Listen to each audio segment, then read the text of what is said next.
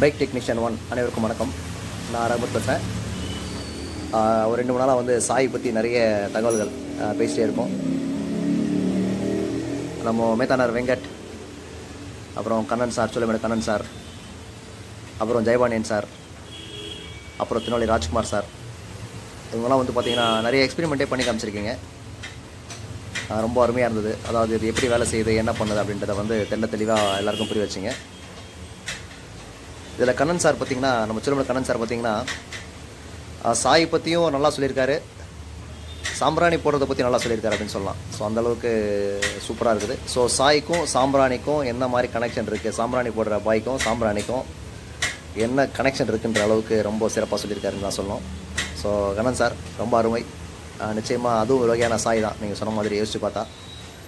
அதாவது ஆஃப் ஆகிடுது லைட்டாக, அது விசிறுனா அது ஆக்சிஜன் ஜாஸ்தி ஏற்பட்டு அது திருப்பியும் எரியுது. ஸோ சூப்பராக போட்டிருக்கீங்க சாம்பிராணி. இது சாய் பற்றி எனக்கு தெரிஞ்ச சில தகவல்கள் சொல்லேன், அப்படி வேறு ஒன்றும் இல்லை. எனக்கும் ஃபுல்லாக தெரியாது. நிறைய பேர்கிட்ட இதை பற்றி ஃபோன் பண்ணியும் நிறைய குரூப்பில் போட்டோம். இதை வந்து நிறைய தகவல் கலெக்ட் பண்ணேன். ஸோ அந்த வகையில் தான் நான் சொல்கிறேன். எனக்கு தெரிஞ்ச பதிவு கிடையாது. இது வந்து ஒரு கலெக்ட் பண்ண பதிவு தான், மற்ற நண்பர்கிட்ட வந்து கலெக்ட் பண்ண பதிவு தான் இது. இன்னொன்று பார்த்தீங்கன்னா சாயில் வந்து மொத்தம் 3 டியூப், 1 2 3. இந்த டியூப்லேயே வித்தியாசம் தெரியும் நமக்கு. இந்த டியூப் பாருங்கள், இந்த டியூப் கொஞ்சம் வேறுபட்டிருக்கும். இந்த மேலே வர டியூப் கொஞ்சம் வேறுபட்டிருக்கும். இது வந்து ஒரு சாதாரண ரப்பர் டியூப் மாதிரி இருக்கும்.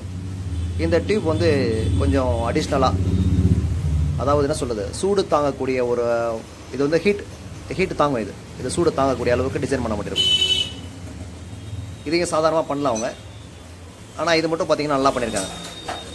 ஸோ அப்போவே புரிஞ்சிக்கலாம் நம்ம வந்து இந்த பக்கமாகவும் சூடு வருவதற்கு வாய்ப்பு, வெப்பமான காற்று வரத்துக்கு இது வரைக்கும் வாய்ப்பு இருக்குன்றதை நம்ம என்ன பண்ணலாம், ஓரளவுக்கு புரிஞ்சிக்கலாம். ஸோ சாய் பற்றி இன்னும் நல்லா தெரிஞ்சுக்கலாம். ஃபஸ்ட்டு என்னென்னு பார்த்துக்கலாம். சாய் பற்றி தெரிஞ்சுக்க முன்னாடி என்ன பண்ணலான்னா, இது தெரியும் ஆக்டிவாவுடைய பெட்ரோல் டேப்பு. ஸோ சாய் தெரிஞ்சதுக்கு முன்னாடி இதை பற்றி தெரிஞ்சால் நல்லாயிருக்கும்னு நினைக்கிறேன், வேறு ஒன்றும் இல்லை. இப்போ பார்த்தீங்கன்னா இதில் வந்து பார்த்திங்கன்னா 3 துவாரங்கள் இருக்கும். 1 2, இது ஒரு 3.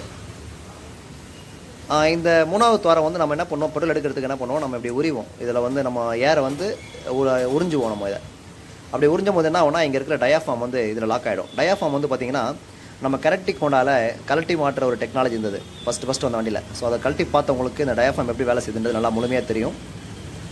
இது ஒன்றும் இல்லை, ஒரு வகையான, இதுவும் ஒரு வகையான வால்வு. இது அதாவது manual valve. Petrol டேப்புன்றது manual valve. அப்புறம் இன்ஜெக்டர் அன்னைக்கு பார்த்தோம், எலக்ட்ரானிக் வால்வு. இது வந்து பார்த்திங்கன்னா காற்றின் மூலமாக ஒர்க் பண்ணக்கூடிய ஒரு வால்வு. அதாவது உறிஞ்சுனா என்ன ஆகுனா, இந்த 2 துவாரங்கள், இந்த துவாரங்களுக்கும் இந்த துவாரங்களுக்கும் வலி ஏற்பட்டுரும். இதை ஊதுனா உள்பக்கமாக தள்ளப்பட்டா, இல்லை நீங்கள் விட்டுட்டிங்கன்னா ஸ்ப்ரிங் ஆக்ஷன் என்ன ஆகும், லாக் பண்ணிக்கும். லாக் பண்ணும்போது பார்த்திங்கன்னா இங்கே இருக்கிற பெட்ரோல் இங்கே வராது. ஸோ இது வந்து பார்த்திங்கன்னா இது இந்த 2 பக்கத்திற்கான ஒரு பாதையை அடைத்தும் திறந்தும் மூடுவதற்கு இந்த டியூப் வழியாக நம்ம காற்றை உறிஞ்சும் பொழுதும் காற்றை உள்செலுத்தும் பொழுதும் வந்து மாறி மாறி நடக்கும். அதாவது சக்ஷன் ஸ்ட்ரோக். பிஸ்டன் எப்போல்லாம் கீழே இறங்குதோ அப்போல்லாம் பார்த்திங்கன்னா இங்கேருந்து காற்று உறிஞ்சப்படும். அதாவது பெட்ரோல் வந்து ஏரும் வந்து கார்பெட் வழியாக உறிஞ்சப்படுவது போல், எப்பொழுதெல்லாம் பிஸ்டன் வந்து சக்ஷன் ஸ்ட்ரோக், ஃபஸ்ட் ஸ்ட்ரோக் கீழே இறக்கப்படுதோ அப்போ வந்து உறிஞ்சப்படுற காற்றால் இந்த பக்கம் ஈர்ப்பு ஏற்பட்டு இந்த வால்வு 2 ஓப்பன் ஆகும். ஸோ இப்படி தான் வந்து நமக்கு வந்து பெட்ரோல் வந்து ஃப்ளோ ஆகிட்டுருக்கு. அது எல்லாருக்குமே நன்கு அறிவார்கள் எல்லாமே. ஒரு சில சமயத்தில் இதில் வந்து பார்த்திங்கன்னா பெட்ரோல் வரும். அப்போ நம்ம என்ன பண்ணுவோம்னா, இந்த பெட்ரோல் டப்பை மாற்றிடுவோம். இப்போ வர எல்லா வண்டிலையுமே யூஸ் அண்ட் த்ரோ ஆகிடுச்சு. ஸோ இதை பற்றி சொல்ல வேண்டிய ஒரு நிலை வேறு ஒன்றும் இல்லை. எதுக்காக நான் அப்படின்றதையும் நான் பதிவு போடுறேன் இப்போ உங்களுக்கு. இப்போ அதே மாதிரி பார்த்திங்கன்னா ஏதோ தனியாக கழட்டி ஒன்று வச்சுருக்கேன். அதாவது 3 துவாரங்கள் ஏதோ நம்ம பார்க்குறோம். இப்போது இது தனியாக கழட்டி ஒன்று இருக்குது. அதாவது ஒரு டியூப் வந்து மேல் பக்கமாகவும், இதோ ஒரு மேல் பக்கம் வருது. இன்னொன்று வந்து பார்த்திங்கன்னா இந்த ஃப்ரண்ட் பேஜ்.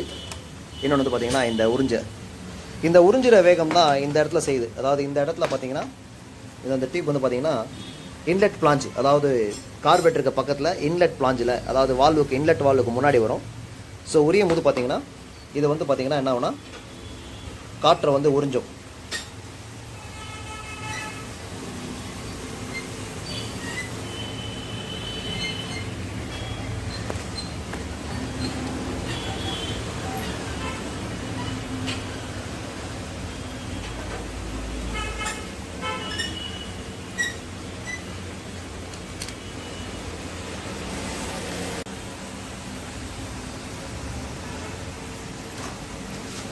இதோ இப்போ நான் ரிமூவ் பண்ணிட்டேன். மேலே ஒன்றும் இல்லை, இந்த கப்பு மட்டும் கட்டியிருக்கேன். ஸோ இந்த கப்பில் வந்து வேறு ஒன்றுமே இல்லை. ஜஸ்ட் இதில் வந்து பார்த்தீங்கன்னா காற்று நீங்கள் ஊதலாம், இல்லைனா உடியலாம், அவ்வளோதான். வேறு எதுவுமே இல்லை. வேறு எந்த ஒரு டெக்னாலஜி இந்த கப்பு பொறுத்த வரைக்கும் இல்லை. ஸோ கப்பை ரிமூவ் பண்ணதுக்கப்புறம் பார்த்தீங்கன்னா உள்ளே வந்து அந்த டயாஃபார்ம், அதாவது பெட்ரோல் டேப்பில் இருக்கக்கூடிய அந்த டெக்னாலஜி, இந்த டயாஃபார்ம் இருக்குது. ஸோ டயாஃபார்ம் என்ன பண்ணுன்னா இந்த பக்கமாக வெளியே தள்ளப்படும். அதாவது உறிஞ்சும் போது இந்த டயாஃபார்ம் வந்து வெளியே வரும். அப்போ என்ன நடக்கும்னு பார்த்தீங்கன்னா இந்த 2 இடம் இருக்குது பார்த்தீங்களா, இந்த 2 ஹோல்ஸ், பெரிய ஹோல்ஸ், இந்த 2 ஹோல்ஸ்க்கு நடுவில் ஏற்படுற இந்த அடைப்பை வந்து திறந்து விட்ரும். ஸோ அப்போ வந்தீங்கன்னா இந்த ஒரு டியூப் என்ன வேலை செய்யுதுன்னு பார்த்தீங்கன்னா, இந்த டியூப் என்ன வேலை செய்யுதுன்னு பார்த்தீங்கன்னா, இழுக்கும் போது இதோடைய 2 வழியையும் நடுவில் வந்து அடைச்சிக்குது, திறக்குது. ஸோ இது செய்கிற வேலை என்னென்னா, இந்த டியூப் வழியாக காற்று உள்ளே இழுக்கப்படும் போது, உறிஞ்சப்படும் பொழுது, சக்ஷன் ஸ்ட்ரோக் நடக்க உறிஞ்சப்படும் போது இது வந்து மொத்தமாக வெளியே வரும்போது இது லைட்டாக இங்கேருந்து வெளியே வரும். என் விரல் மூவ் பண்ண மாதிரி வெளியே வரும். வெளியே வரும் பார்த்தீங்கன்னா இந்த துவாரத்திற்கும் இந்த துவாரத்திற்குமான ஒரு அடைப்பு நீக்கப்படும். ஸோ ஒரு வகையான வால்வு. அப்போ என்ன ஆகுனா இது ரெண்டும் டைரக்ட் ஆகிடும். இது ரெண்டும் பார்த்தீங்கன்னா டைரக்ட் ஆகிடும். ஸோ ஒரு வழி நம்ம ஆல்ரெடி பார்த்துருக்கோம். இதில் வந்து ஏர் ஃபில்டருக்கு கனெக்ஷன் பண்ணியிருப்பாங்க. இது வந்து டியூப் வந்து பார்த்தீங்கன்னா சைலன்சருடைய எக்ஸாஸ்ட் பகுதியில் இது அமைக்கப்பட்டிருக்கும். இது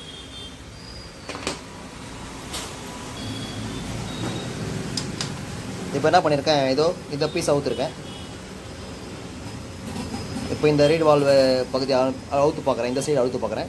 பார்த்தீங்கன்னா அதாவது சைலன்சருக்கு போகிற பாதை வழியாக அமைக்கப்பட்ட ஒரு இது.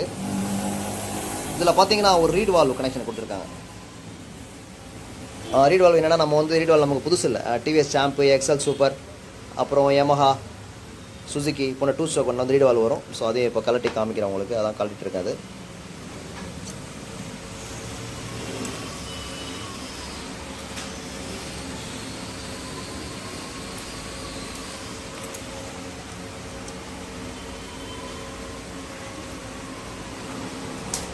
இருக்கு பார்த்தீங்களா,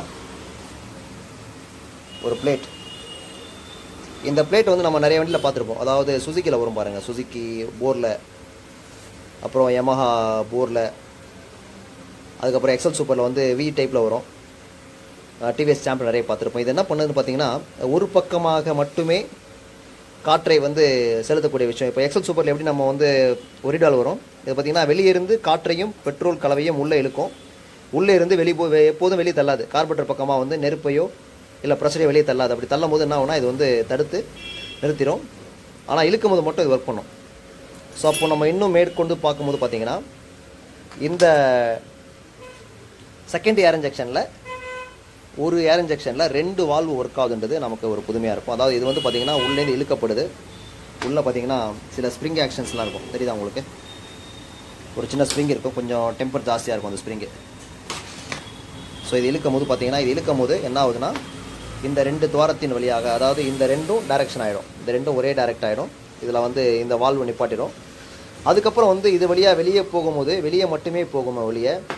இதோ இந்த பகுதி அப்படியே வண்டியில் பாருங்கள், இந்த டியூப், அதாவது ஒன் வே. இது இந்த இடத்துல தான் அந்த வால்வு, அந்த ரீடு வால்வு கொடுத்துருக்காங்க.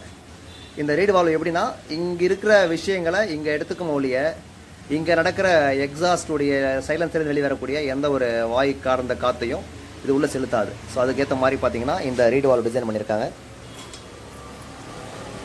ஸோ அப்போது இந்த செகண்ட் ஏர் இன்ஜெக்ஷனில் 2 வால்வு இருக்கிறது நமக்கு புரிஞ்சது. ஒன்று நம்ம பெட்ரோல் டேப்பில் வேலை செய்கிற மாதிரி டயாஃபார்ம் ஒன்று இருக்குது உள்ள, இன்னொன்று நம்ம 2 ஸ்ட்ரோக் வண்டிகளில் வர மாதிரி ரீடு வால்வு இருக்குது. ஸோ இந்த ஒரு விஷயத்தில் 2 வால்வு இருக்குது. ஸோ நம்ம வந்து இது எளிமையாக புரிஞ்சுக்கலாம்னு நினைக்கிறேன். அதுக்கப்புறம் பார்த்திங்கன்னா இன்னொரு அடிஷ்னல் கேள்வி எழுமோ. இப்போ என்ன பண்ணுது அப்படின்னு பார்க்கும்போது, இந்த டியூபு லைட்டாக உறிஞ்சப்படும் பொழுது, அதாவது சக்ஷன் ஸ்ட்ரோக் நடக்கும்போது உரியும் போது என்ன ஆகுதுன்னா இது 2ம் டைரக்ட் ஆகிடுது. இந்த பாதையும் இந்த பாதையும் டைரக்ட் ஆகிடுது. அப்போது வந்து ஏர் ஃபில்டருக்கும் இந்த சைலன்சரோட டியூபுக்கும் ஒரு வழி ஏற்பட்டுருது. ஆனால் ஏன் இந்த இடத்துல வந்து ஒரு வால்வு கொடுக்கணும் அப்படின்றதான் நம்ம அடுத்த கேள்வி. அதுக்கப்புறம் பார்த்திங்கன்னா சாயை பொறுத்த வரைக்கும் என்ன சொல்கிறோன்னா, எரியாத பெட்ரோலை எரிய வைக்கிறதுக்கு தேவையான ஆக்சிஜனை கொடுக்கப்படுகின்ற ஒரு பொருள். ஒரு கொஞ்சம் ஆக்சிஜன் கொடுத்தா எரியும்னு சொல்கிறோம். உடனே நேற்று என்ன பண்ண, ஒரு நண்பர் வந்து சூப்பராக ஒரு பதிவு கொடுத்தாரு. என்ன கொடுத்துருந்தார் பார்த்தீங்கன்னா, சாய் எப்போ கண்டுபிடிச்சாங்கன்னு என்கிட்ட கேட்டார். நான் என்ன சொன்னேன், சார் சாய் வந்து ஸ்பெண்டரில் தான் வந்துச்சு சார் எங்களுக்கு தெரிஞ்ச அப்படின்னு.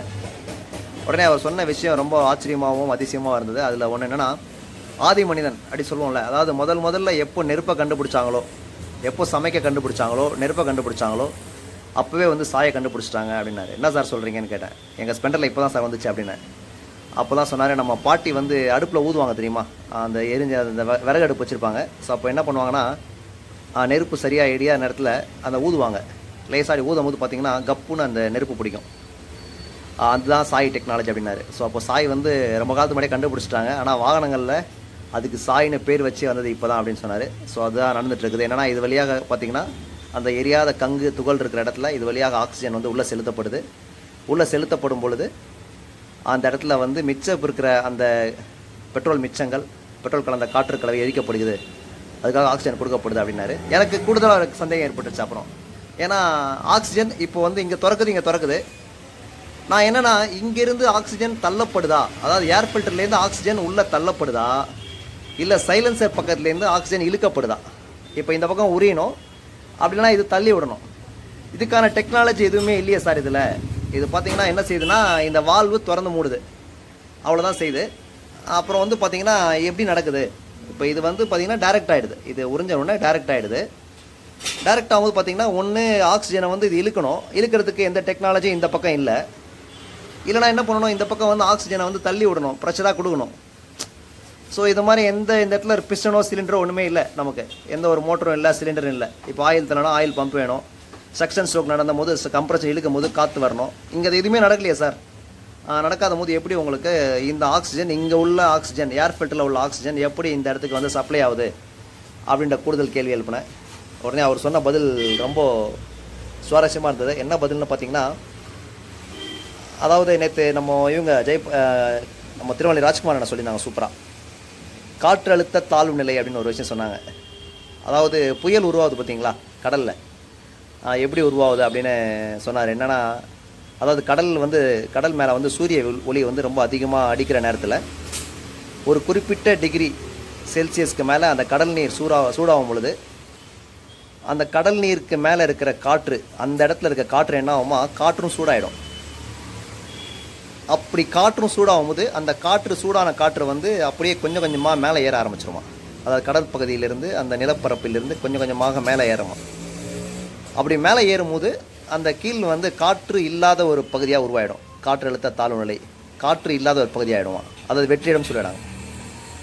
அந்த வெற்றிடம் உருவானோன்னு என்ன பண்ணுமா, சுற்றி இருக்க எல்லா காற்றும் வேகமாக போய் அந்த இடத்துல போயிட்டு ஸ்டோர் ஆகுமா. ஸோ அந்த ஒரு டெக்னாலஜி வைஸில் இந்த சைலன்சருக்கு அப்புறம் ஏற்படுற அந்த வெடிப்பு, ஒரு ஸ்ட்ரோக்குக்கும் நடக்கிற வெடிப்புக்கு நடுவில் ஒரு சின்ன வெற்றிடம் ஏற்படும். அதாவது வெற்றிடம் ஏற்படும். அந்த வெற்றிடத்தை வந்து என்ன ஆகுமா, அந்த வெற்றிடம் எங்கே இருக்குதோ அங்கே என்ன ஆகும்னா ஆக்சிஜன் வந்து வேகமாக வந்து அந்த இடத்துல வந்து உட்காந்துருமா, தானாக வந்து உட்காந்துருமா. இது வந்து இயற்கையாக நடக்கிற ஒரு விஷயம். ஸோ அதை வந்து இயற்கையாக நடக்கிற ஒரு விஷயத்தை இங்கே வந்து சில செயற்கை முறையில் அந்த இயற்கையாக நடக்கிற அந்த டெக்னாலஜியை கொஞ்சம் செயற்கை அறிவோடு இதை வந்து இந்த ஆக்சிஜனை வந்து அங்கே கொண்டு போகிறாங்க. ஒரு பாதையை ஏற்படுத்தி கொடுத்து அந்த வெற்றிடத்திற்கு நேராக இந்த டியூப் வைக்கும் போது இந்த ஆக்சிஜன் அங்கே செலுத்தப்படுகிறது. அப்படி செலுத்தப்படும் பொழுது கார்பெட்டிலிருந்து வெளிப்படுகின்ற அந்த மிச்ச மீதி கலவை, சரியாக எரிக்க முடியாத அந்த கலவை, அந்த ஆக்சிஜன் பெறப்பட்டு நம்ம பாட்டியை ஊதி எப்படி எரிச்சாங்களோ அந்த மாதிரி இது வழியாக கிடைக்கிற அந்த காற்று மூலமாக அதை ஊதி எரித்து நல்ல ஒரு காற்றை வெளியிடுகிறது அப்படின்னு சொல்கிறாங்க. ஸோ இதுதான் வந்து சாய் இண்டக்ஷனுடைய SAI சாய் ஏர் இன்ஜெக்ஷன், செகண்டரி ஏர் இன்ஜெக்ஷனுடைய வேலையாக சொல்கிறார்கள். ஸோ எனக்கு தெரிந்த பதிவு இது. கொஞ்சம் பெருசாகிடுச்சு நினைக்கிறேன், ரொம்ப பெருசாகிடுச்சு, கொஞ்சம் இல்லை ரொம்ப பெருசாகிடுச்சு. ஏன்னா அதுக்கு கீழே கொடுக்க முடியல. நன்றி, வணக்கம். இப்போ எங்கே திருப்பி வெடிப்புன்ற ஒரு கேள்வி நமக்கு பதில் சொல்ல, இந்த ஆக்சிஜன் வந்து அந்த சைலன்சர் உடைய உள்ள அந்த பாதையில் செலுத்தப்படும் பொழுது அங்கே எரியாமல் இருக்கின்ற அந்த பெட்ரோல் காற்று கலவை மீண்டும் அந்த ஃபயர் ஆகும் பார்த்தீங்களா. நம்ம எப்படி அந்த நம்ம பாட்டி ஊதி நெருப்பை பற்ற வைக்கிறார்களோ அதே மாதிரி இது ஊதி அதை மீண்டும் பற்ற வைப்பதனால் அங்கே ஏற்படுகின்ற அந்த வெடிப்பு சத்தம் தான் நமக்கு வண்டி வெடிக்கிறது அப்படின்னு சொல்லிட்டு இருக்கோம். ஸோ இதுதான் அதுக்கு நம்ம என்ன பண்ணுறோம், இதை பிளாக் பண்ணிட்டா இந்த ஆக்சிஜன் வந்து செலுத்தப்படுறது நின்றோம். ஸோ அப்படி நிற்கும் போது பார்த்திங்கன்னா நிறைய பெட்ரோல் கலவை வந்து சிலது வந்து சைலன்சரால் வெளியேறிடும், சில கார்பன் துகள்கள் சைலன்சரை வந்து சீக்கிரம் அடைக்கக்கூடிய அந்த வேலையை செய்யும். ஸோ வெடிக்கிறது எங்கன்னு பார்த்தீங்கன்னா நம்ம எக்ஸாஸ்ட் சைலன்சர் பெண்டில் இல்லைனா சைலன்சருக்குள்ளே வெடிக்கிறது தான் அந்த எரியிறது, நெருப்பு பிடித்து நெருப்பு திடீர்னு பிடிக்கிறது தான் நமக்கு அந்த வெடிப்பு சத்தமாக கேட்கிறது. இதுக்கு வந்து பார்த்திங்கன்னா நிறைய நண்பர்கள் வந்து உதவி செஞ்சுருக்காங்க இந்த பதிவு கொடுக்கறதுக்கு. நிறைய நண்பர்கள் வந்து தொல்லைப்படுத்தியிருக்கேன், நிறைய நண்பர்களுக்கு ஃபோன் பண்ணி கேட்டிருக்கேன். நிறைய நண்பர்கள் அவர்களாகவே ஃபோன் பண்ணி நிறைய கருத்து சொன்னாங்க. நிறைய நண்பர்களுக்கு இதை பதிவு செய்ததன் மூலமாக அவர்களிடமிருந்து கிடைக்கப்பெற்ற அனைத்து தகவல்களையும் திரட்டி இதை கொடுத்திருக்கிறேன். ஸோ அனைத்து உள்ளங்களுக்கும் மிக்க நன்றி. ஒரு சிறப்பான பதிவாக தான் இருக்கிறது. எனக்கு தெரிந்தவரை நானும் நிறைய கற்றுக்கொண்டேன், நிறைய தெரிந்து கொண்டேன். அனைவருக்கும் நன்றி, வணக்கம்.